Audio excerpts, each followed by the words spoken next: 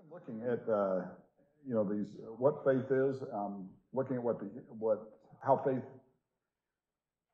directly impacts the influence that we can have, and I want to kind of use that as we continue the rest of what we're going to be looking at. We're going to kind of turn in kind of a different direction tonight of sorts, but it still has to do with the same study that we're looking at, and that is the fruit of the Spirit. Faith definitely is affected by the fruit of the Spirit, or faith can affect the fruit of the Spirit. And we find this in Galatians chapter 5, which we will eventually be in just a few minutes here. I want to kind of get our minds going, though, because there's two parts. When you look at Galatians chapter 5, there's two parts really of what Paul's looking at right here, and what he wants those in Galatia to know, and that is the fruit of the Spirit, and also the works of the flesh. But in verse 16, he says, "I say then, walk in the Spirit, and you shall not fulfill the lust of the flesh." The lust of the flesh has a lot to do with our influence in a negative way when we look at it. And I want to start this out tonight by asking this question and getting us kind of going. A few weeks ago, we were looking at things that can weaken our faith. Tonight, I want to ask the question, since we've been talking about influence,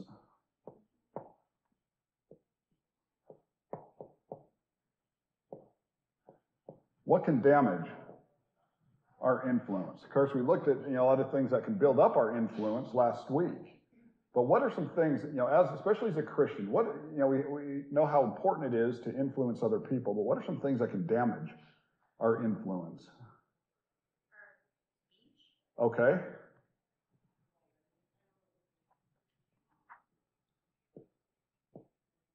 That can actually cover a couple of different items in there. Do you want to expand of what you were thinking of? Or? Well, two things. The things we talk about and the way we talk. Okay. Oh, very good. So just how we interact with one another and how courteous or respectful we are to different people. And I mean, that's a big one. We're trying to influence people who, especially of a different faith, isn't it? Because sometimes we can get worked up. And if we disagree, how do we handle that? I mean, do we just lash out? Do we immediately take them to task? Or is there a different way that we can approach that? And so the speech. Well, I think more so like at work, if people know that you're a Christian, that you're constantly talking at people. Okay. Not working, like talking, like Greg said, talking with people, or you're talking at people the way you're at. Your attitude is reflected in your speech. Okay. So just in general. If you're a miserable person, why would they want Okay. to know anything about you? So how you talk to someone is important as far as our influence is concerned. Because at some point, if religion ever does come into it, and like Stacy said, if they just know you as being someone who's aggressive or combative in your tone, that is, that can really affect how they're going to listen to you in other areas as well. I mean, are you likable? Are you approachable? And so that's a big one. What was the other one that you were thinking of? The words that we say. Okay. Laughing at bad jokes. Okay. Gossiping. Just the different things that we choose to say. The things we choose to say and how we choose to say them. Okay. That's a big one. And there's one that's really a hot item now. Who knows what a euphemism is? How important is even using euphemisms in our speech? And I'll tell you where I'm going with this. When someone says OMG, we know what that means, isn't it? We know when they write it, people sometimes say it. And we know what it is. Even though they don't directly say it, we know if a person says that, we know, well, they probably are not putting a lot of stock in respecting Christ, because they are saying, and even though they don't directly say it. There's a big thing right now that's in the news, and you probably are familiar with where it even comes from, and that is, there's a phrase that people are using, "Let's go Brandon," right now. And if you do the research on, I mean, everybody's saying it. In fact, I've heard a lot of Christians say it because they think it's funny. And when you do the research of where that even came from, it's vile. And why would a Christian ever use something like that? And it's simply a euphemism. And while that term in and of itself is not vulgar per se, you know what people are saying and where it came from. And you think, why would someone completely soil their speech and the message that we're trying to put out in reaching people and trying to enlighten people with Christ? And that's what people are going to remember. That's how they're going to know us, and that's how they're going to define us. Isn't Satan tricky like that? Oh, isn't he though? Yeah. I mean, he uses every trick in the book. And yeah, euphemisms are a huge thing. We don't have to even directly say these words or phrases with that, but society uses them. They know what they are. They know what they mean. And when they hear a Christian say them, and all it takes is one time, doesn't it? I mean, we can be as respectful and upright, and people can know us and know we go to worship services, and all it takes is that one time that we say something that is completely uncharacteristic, maybe, of who we are, and it can really throw us for a curve, and especially in influencing people. So speech is a really big one. I'm glad you said that. Any others? I was going to say it's easier to mess up in front of Christians because you can feel forgiven, but when you mess up in front of non-Christians, they don't get it. They don't understand.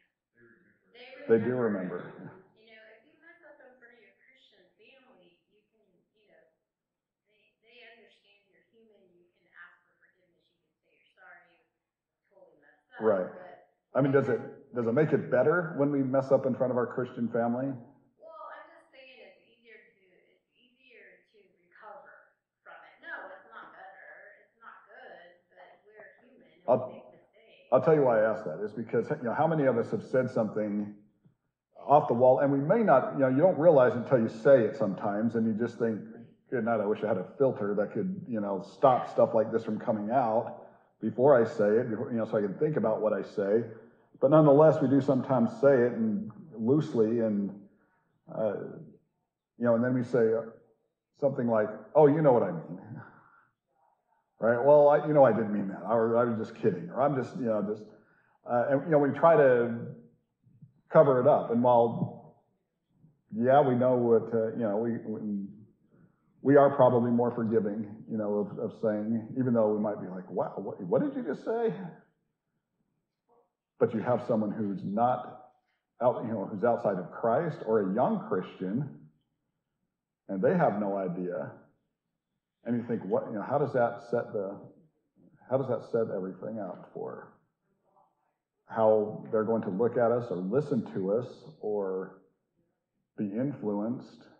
What kind of an example, does that set? And so it's interesting because we're constantly on display to people here, to people others. And, like Stacy said, they probably are more forgiving here. We can say, I'm sorry, I didn't mean that, or I was out of line, or whatever, and people are like, I know, and thank you for saying that, or whatever. But what happens when you don't have someone like that? What happens when they aren't so forgiving, or when they are looking at you and all of a sudden Nathan said this, or Stacy or Greg or Ken or Kevin brought up this, and so we can't, and now we have to work that much harder to even, to try to win the trust back or win the respect back with it. What else? What is it? Okay, so let's see, we can use, okay, so the company that we keep. How can that damage our influence?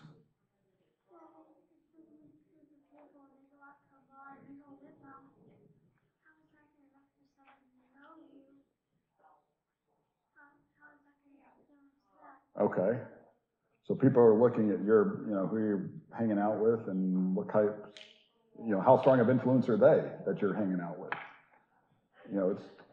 It's tough to try to explain yourself out of certain situations, isn't it? Especially going into places that we ought not, and we know that I would never go in here if I wasn't with these people, but then they go and we say, well, they're going, I'll go, and we might not have any intention of doing anything, but Tina's right. How does that look to other people? How is that going to affect what they think of me or how they see me? And how is it, and as we go along with these things, as we list all of these, how hard is it to, how long does it take to build up a credible reputation and having a really solid influence on someone or even a group of people or an environment? It takes a little while, doesn't it? Because you don't know them.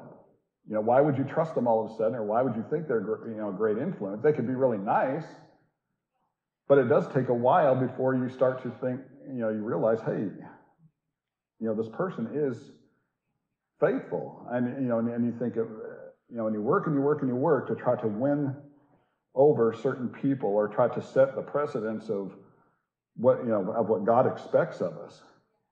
And how long does it take to destroy all that?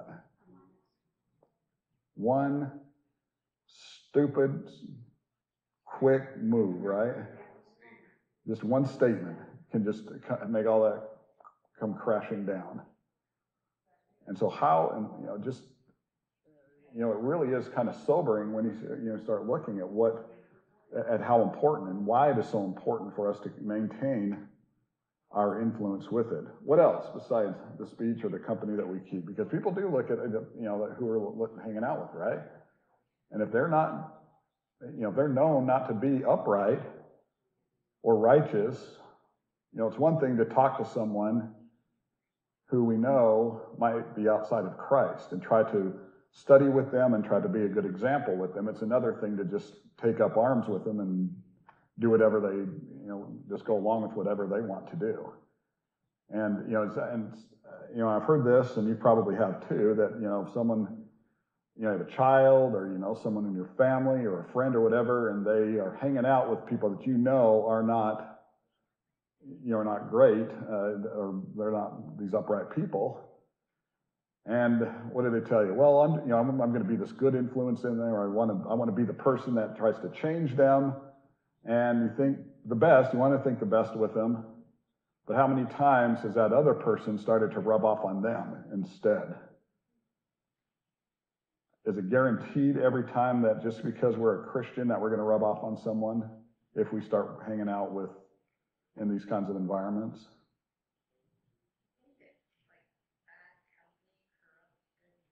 Bad company corrupts. Yep. That's it, right? One lump leaven up the whole. It's amazing just just how it looks. Because a person isn't going, you think of, and how this looks to certain people. Now, some might say, oh, I'm so glad they're in with this crowd because they're going to be a great influence for them, or they're going to be a great example to them, and they're going to show them how to do things right and live righteously, and that's just going to be able to change them. You see that very often? What do they look at? It is. And it's far more visible, isn't it? They are going to remember all the people that you shouldn't have been hanging around with. And all of a sudden we're going to be judged. And whether you like to be judged or not, whether you think it's right or wrong, it's irrelevant because people are going to do it. They are watching. And they're watching the company that we keep. And a lot of times this company comes with that speech, doesn't it? I mean, a lot of these will overlap. What else? What are some other things that can damage our influence? Our actions, and if they're contradictory to what we say. Okay. If we live differently than we speak, or we treat others differently than we tell them, if say you're a mom, I know somebody who has a mother, and their mother is extremely abusive and controlling, and the mother will proceed to tell the child how much she loves the child, but then that nobody else in the world can love that child, and proceed to fill their head with all the reasons why nobody else loves them, so that she can break that child so much so that it goes back to her only for love. And she's abusive, but she tries to tell him this is how a mother's love is. So manipulative and... Yeah, if your actions are contradictory to your words, then the influence isn't what you think it is. Okay. I mean, actions are a big part of it, aren't they? And they cover a wide range of situation. Oh, they certainly do. You know, words we can say, well, I shouldn't have said that, and, you know, just cover them, not say anything. But when you do something, that's going to send a huge message to other people, isn't it? Because not only are you just, you know, saying something, I can say, well, I slipped, or, yeah, it was stupid to say, I'm not going to say it again. But actions are, how do they know it's not going to happen again? Or what can I do to try to, you know, you can't undo some things. You can't unsay certain things, or you can't unsay anything, but you can't undo certain things either. Now, you can repent of it, and you can try to make amends for it, but you think of what our actions are capable of doing. And especially, you know, as we claim to be disciples of Christ, how is that action going to reflect what we claim to be? Well, sometimes it's our lack of action that speaks just louder than the words. Okay. Sometimes it's, you know, we're saying all these things, but then when it comes time, you know, like everyone says, oh, I'll pray for you, or let me know if you need something. But if then somebody actually does need something, and you know, all those times you told them, and then one time they call on you for help, and it's like, oh, well, gosh, I'd love to help you right now, but oh, gee, I can't because, you know, it's the lack of action. Okay. James talks about that. Yeah. You know, you think James talks about, you know, the person, you know, how useful we are, and, you know, if someone comes to us and they need help and they need food or the clothing, and we just say, you know, and we are capable of helping them. Not everyone is capable. We need to be mindful of that. But if we say, you know, if we can help them, and we just say, well, we'll be praying for you. Well, if we say though, thanks, but let us know if you need help. Right. And you don't do it. If you don't follow up with the help when it's called on, then that's the not walking the talk. Right. It's tough sometimes when you're in a situation, because does everyone, you know, when you say something like that, and we have we have the best of intentions, I think, when we say that. You know, when we say, okay, well, let me know if you need anything. How many times do they actually call to say, oh, hey, I need something, can you help? Probably not very often, is it? Not very often, but when those words leave your mouth, you have to be prepared to act behind it. Okay. Even if it's inconvenient on you, because you made that, you offered that. Like, you don't offer it if you're not willing to give it. It's like saying, I'll pray for you, and then going home and never praying for them. You said it with the intention, but when they call on you for those prayers, did you actually give it? Okay. Don't offer something if you're not willing to give it, because that lets them know that, okay, within the church, within the faith is empty promises. Somebody's going to say they'll help me, but then when it comes time, they're not. And then when their worldly friends step in and help them, then I'm getting more from the world than I am from the church, or from people of faith who are my friends in the world. Right. And that's going to say anything, and they are going to remember that. You know, it's tough because there's sort of a medium that we have to take into consideration sometimes, because, you know, when we say, well, let me know if you need anything, you know, a lot of people say that, and, you know, it's almost in jest, because they really don't mean it, or I hope they don't say anything, or I don't, you know, or it's just what we say, or and a person doesn't do it, you know, or can we just, you know, could we just do something for them? Just, you know, look for the needs in a person's life, and look at, you know, be mindful and and be very observant of what they need. If a person's going through something, and say, you know what, don't wait for, I'm not going to wait for you to, to ask, and just do something, about it. And, sometimes, sometimes it works, sometimes it doesn't. Sometimes a person is like, I don't need help, no. But it's amazing when you just step in and do something, how appreciative and noticeable it is to that individual. Because it does mean everything. Is you have been proactive enough to see their problem when not a lot of people have. They're going to hear probably from just about everyone. If you need help, just call me, or if you need this, or whatever it is. But if you do it and just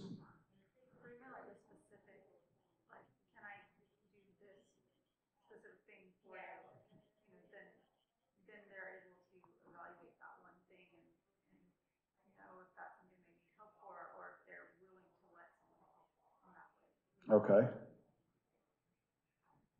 So action's a big part of it. I mean, that can, doing it in a negative way. And of course, I'm glad we're turning this around as kind of a positive spin on this. But action really can damage our influence if we're not handling it appropriately, isn't it? What else? I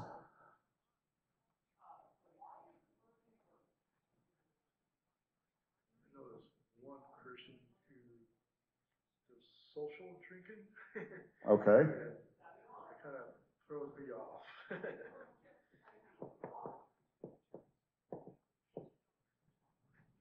Put it up there. I mean, think of what can damage our influence with people. They see you taking up something that is completely welcomed by the world. And how do you think that's going to affect us as a Christian, trying to get them into Christ, trying to get them into the Bible, trying to get them to follow suit? We're going to talk about that in a little while with this study. We're going to get into it a little bit deeper than just this. But that, they see things. I mean, and that has to do with our actions, does it? They see us do something, and all it takes is one time to do something, and they can, in everything that we've built, and everything that we've been working on, and every way that we've tried to get them into Christ or interested in Christ, and all of a sudden, well, look what they're doing. They don't care. And so, they see these worldly things that people do. How is that going to influence someone to, for the better? It can definitely damage us with the work we try to do, isn't it? Anything else? Our attitude. Okay. You can have all the right answers and not be approachable. Boy, that's definitely one, isn't it? I mean, there's an old adage that it's not just what you teach, but what? How you teach it or how you say it. People don't really like know-it-alls, and if you have that, I know everything, or I have all the answers, or I'm right, you're wrong, everything I do is right, and what you're doing is wrong, you're not, that's not the attitude that's approachable. So, wow, we have to actually be open to constructive criticism and the possibility that I might not be right, and Well, you could be right. You could have all the right answers, you know what I mean? You have the Bible, you have the answers, but if that's your attitude, that I'm right, you're wrong, right. it's not an approachable attitude. Some are just too scholarly for their own good, right? That's that is a big one. How are people going to see us if when we try to approach them with the Bible? As I said, we know the truth. We can follow the truth. We can believe it. We can do everything down to it. But how do you not do it? Can you think of anything in Scripture or anyone that we read about in the Bible who might have that kind of attitude?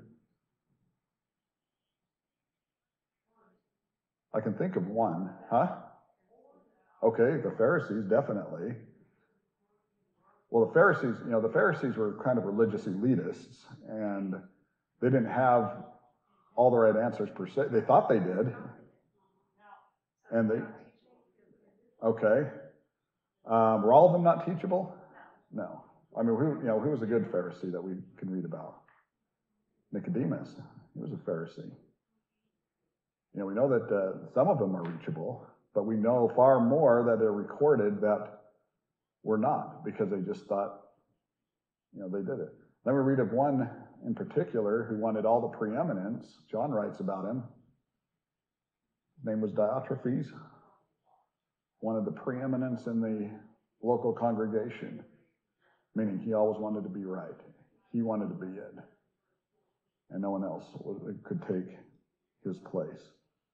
I mean, attitude really is everything. You think of you think of the ways that people were reached in the New Testament and how those people were reached and how they responded to it.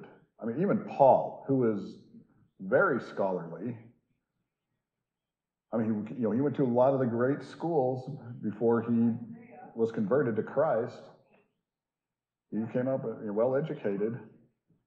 But when he went into a city and he went into the synagogue and it says he reasoned with them, that doesn't mean that he just went in there and said, you know what, all of you are wrong, and here's why. Now, he did call them out on occasion when he wrote to the Galatians. He said, oh, foolish Galatians. But what did he do before that? How did he talk to them? He talked about the gospel. He set them up. Paul was never one to set someone up to fail. He was never to set someone up to be humiliated, to feel less about their spiritual lives, because he cared about them. And when you read the opening salutations of all of his letters, we see that, and it's very visible of where his heart was with these people. He wanted them to succeed. He wanted them to come to Christ. He wanted them to. And so you think of that attitude, just the conflicting attitudes between someone like the Pharisees or the Diotrephes or anyone else that we see in Scripture, compared to the apostles, some of the preachers that we read about. And you see just what their attitudes were and how they did. And the negative ones, you think of what kind of influence that will be.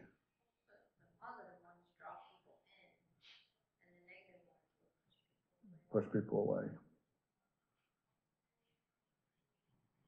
So we've got attitude. Anything else? We've got a few minutes left, and there's a reason why I'm building this list. Ashley? And it kind of goes speech, but you have to be careful with, even if what you say is the truth, you have to be careful who you're saying it to. Give me an example. I have friends that there are certain subjects that I will not talk about with them at all. Okay. Because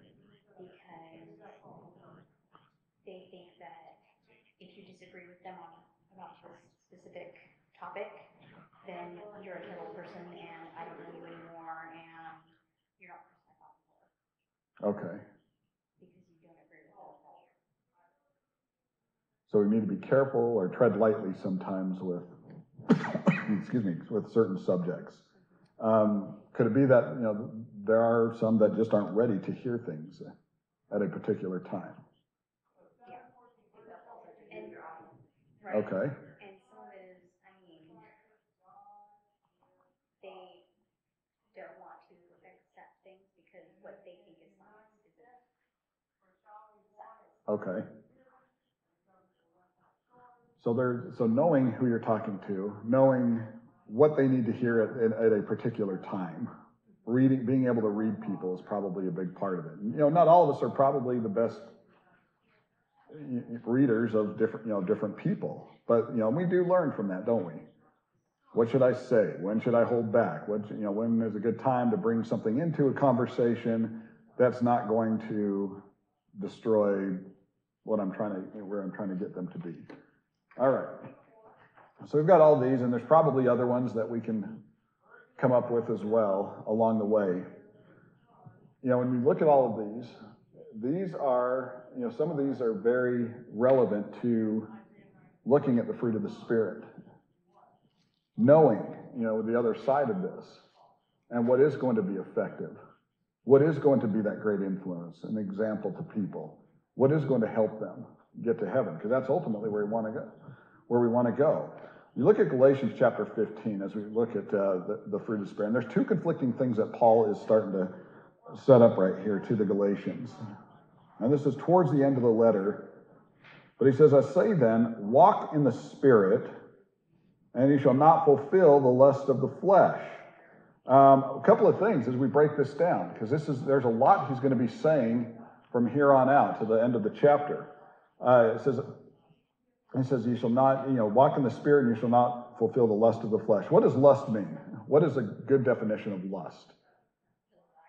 Okay, that's a strong desire.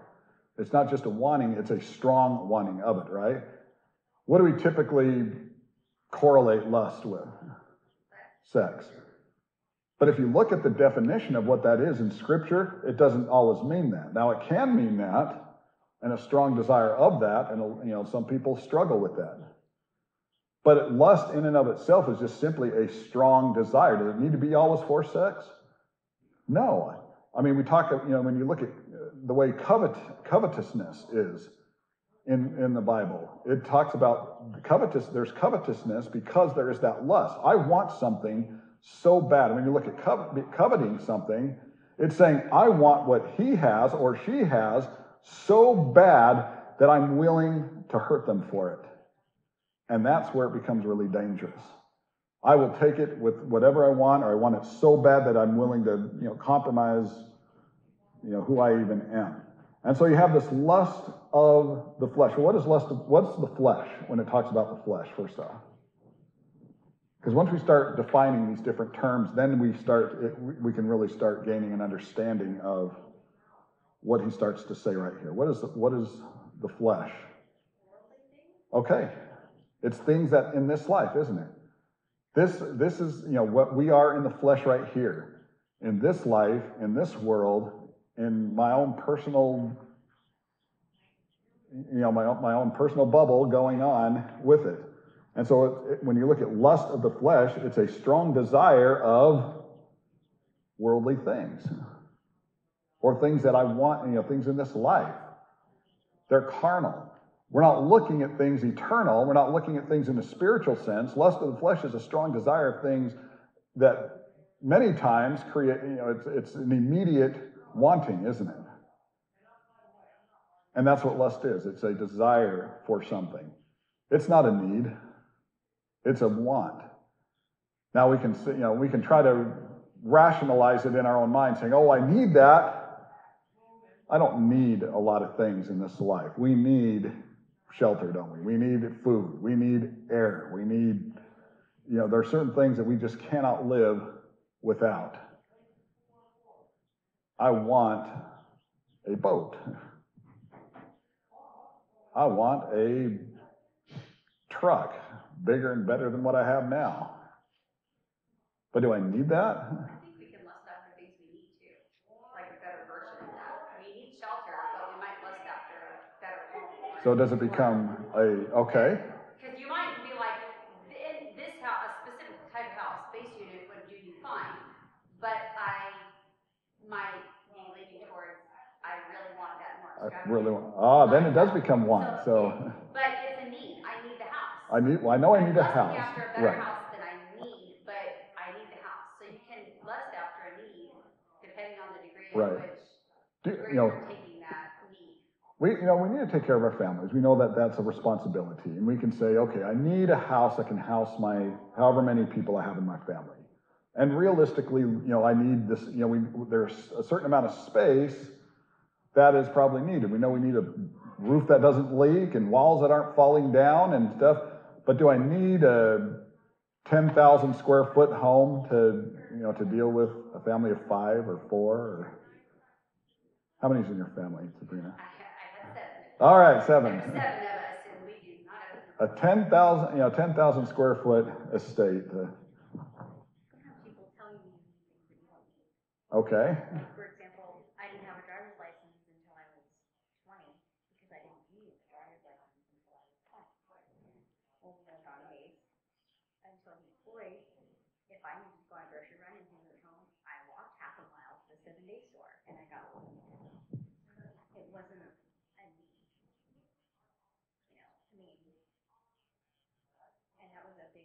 push like for, especially when I was in high school, not from my parents, but from other people, oh, you need to get your driver's license. No, I don't. I can walk it. Everything is within walking distance. Okay. So, I mean, there are things that you need immediately. There's things that you probably, but will eventually need. But when you look at what the lust of the flesh is, a strong desire of something of the world. I mean, you think of what, just what a strong pull or hold that the world can really have on us.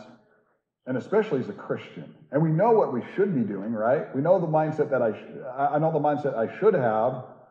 I know what I should be wanting or needing or, how to sustain. But the world is offering us an intense desire of the flesh. I mean, you look at the wants or the lusts of the flesh. What are some of the lusts of the flesh, by the way? Immorality, impurity. Okay. Idolatry. Oh, you're getting ahead of us. Okay. Now, you're talking about the works of the flesh, which we're going to start getting into. Probably next week we'll start hitting on some of those. When we start looking at, like what is in life right now and looking at everything around us and looking at what the world is, what are some of those strong desires of the flesh? Strong desires of, what is just carnal that we know are not going to last forever. But we think, wow, I want that so bad. Money? I mean, that's probably the very top of everyone's list, right? I want money. Who doesn't need money? We need money because we have this currency.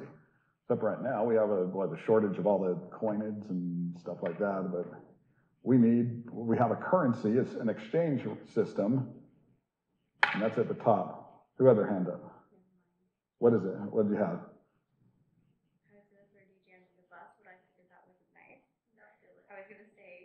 Don't do it. Some of us really want a motorcycle. Okay. But their wife says no. Some of us want a bigger TV every time they go on sale, but yes, that too. Yeah, a sound bar. Boy, all the wives are throwing their husbands under the bus tonight, aren't they? But we look at these things, don't we? And say, wow, I really, really want that. And I'm willing to spend whatever money I have in the bank, whatever money we have for things that we really do need that are important to spend on these certain things. I want this, and I have such a strong desire that I'm willing to do anything to try to get it. I mean, is it wrong to want something just in and of itself? No, I mean, there are things that we like, aren't there? But when I was a kid, we had a want jar. Anytime we said I want, we had to put a quarter in the jar. Okay. Like, that was not I hope the money at the very end wasn't to feed, like, whatever your want was. Oh, now we can pay for what I want. No, it was never for that. It always went to groceries or something that we needed. What are some other things? I mean, I'm talking about the strong desire for this life, for this world. What are some things that people really just, money? Some people like movie stars or singers want attention.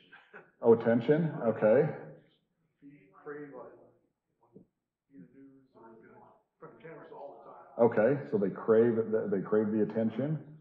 Not everyone, I'm sure. But you think with all of these lusts of the flesh, there are some, is it sinful to want a motorcycle?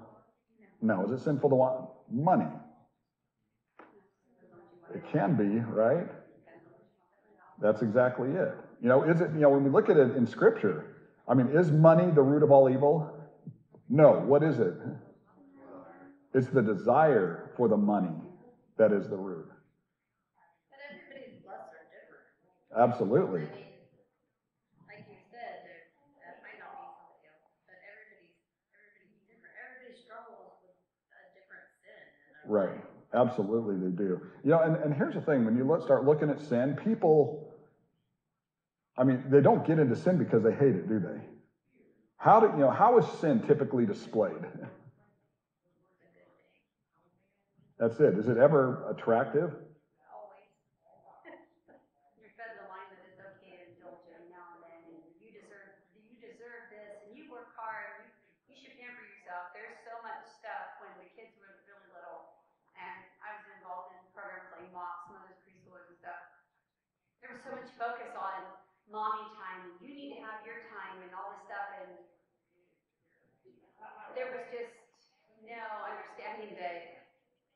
moment you became a member of the body of Christ, it was no longer about you.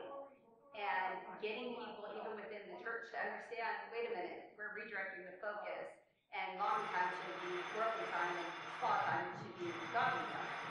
And there was just no understanding of that, because that's what the world feeds you so much, that everyone believes, if I don't have my time, we had mom say this, if I don't have my time at least once a week, I'm not a nice person to be around, and you just want to stay away from me. Well, it's the whole worldly focus. That comes back around to it, isn't it? If there's not some time that's set aside that's all about me, it's just, unfeasible. We're gonna, I think that was the bell to go. I want to look at this more next week to start, to keep looking at how sin is typically displayed. Because when we start looking at the lust of the flesh and how that works against, and when you look at the next verse, which we'll get into as well, it says the flesh lusts against the spirit. Okay? We're going to get into what that means and just why, it's so important to be mindful of the lusts of the flesh. And, as we start naming these or start thinking about them, and even thinking about them in our own life if we're guilty of them.